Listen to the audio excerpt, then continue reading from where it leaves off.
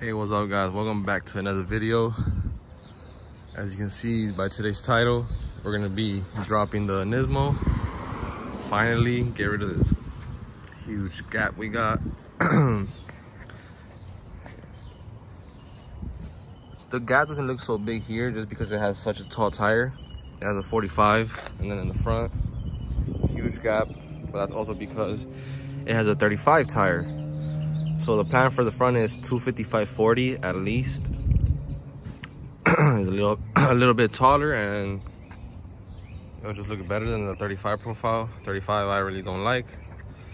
So yeah, the coilovers we went with were TruHart.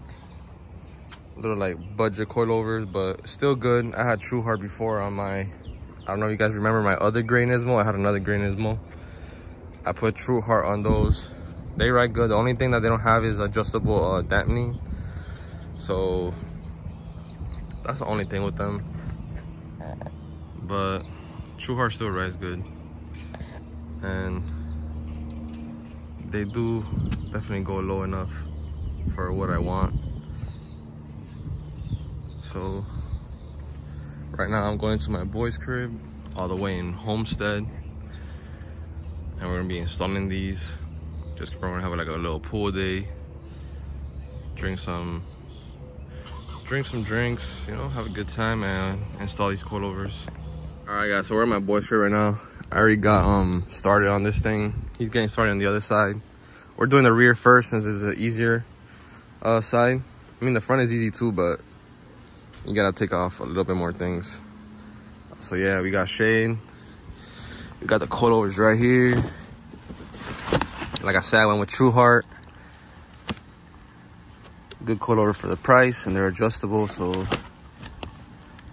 yep. All right guys, so I got my side done. I still have to drop it to see how much I have to adjust it. Looks good, everything bolted right up. Like I said, the rear is pretty easy. All you have to take off is a 17 bolt right here with the nut for the spring. Remove your spring. Don't leave your spring in there, because if you leave your spring there, the car is not gonna get any lower. So remove that. Remove this 17 mil bolt right here, and then you got two 12 mils in the top, and that's about it. Pretty easy. Go to my boy right here. He's putting the coilover on right now on this side.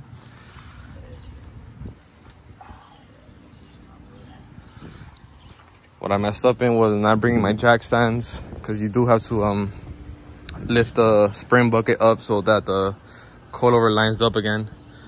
But whatever, we're making it work. Not a big deal. So yeah guys.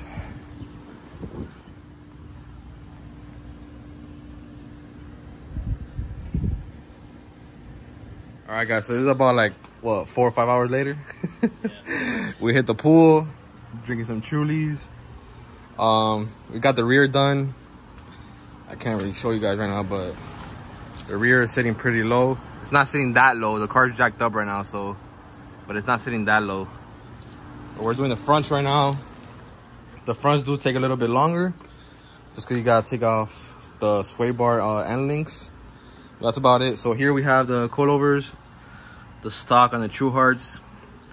The stock ones measured out to what? I said what, 25.5 I said? 25.5 from the top to bottom. And the stock, the TruHarts right now are about 24. So it's an 1.5 inch difference. We're gonna see how that sits. If it's too low, I'll just raise it. It's not a big deal. But yeah. It's pretty easy guys. I took that off what, 20 minutes? 15 minutes. So yeah, you got power tools and some basic, you know, mechanic knowledge, you could do this job. So yeah boys, I'm gonna slap this on right now. All right guys, so there you have it. She's lowered. Sorry for the lack of recording. I was trying to get this done before the sun went down. As you can see, it's getting pretty dark quickly here. So she is lowered. I got it pretty even all the way around. Except for the front. Maybe like the front I was off by like a 1/8 on the passenger side, which is not a huge difference. Either way, I don't want to drop it that low in the front because I do want to change the tire setup to a 255/40. It's currently on a 265/35. So once I put that 40 profile, it's gonna be raised just a little bit. So I want to wait until I get those tires to see where the height is gonna be and if I'm gonna be having any rubbing issues or whatever. So yeah, guys, my boy helped me out today. We drank some beers, chilling. But yeah, she looks great. Finally got rid of the gap. The rear to me looks perfect for now. The next thing will be to get some camber arms, toe arms, and whatnot.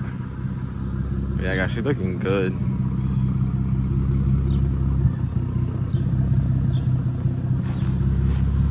Sheesh.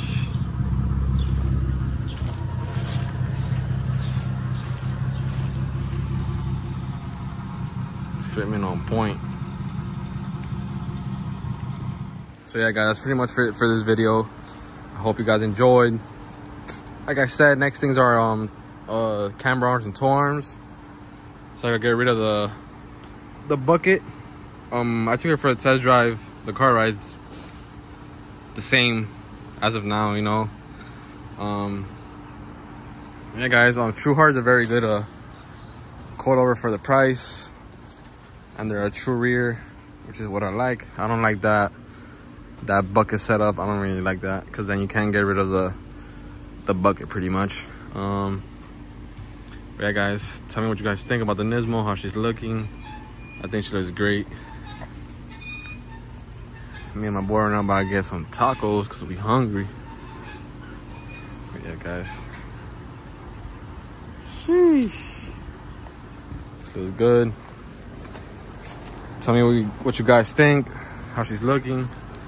I still got some other things cooking up for this car. And she's dusty right now.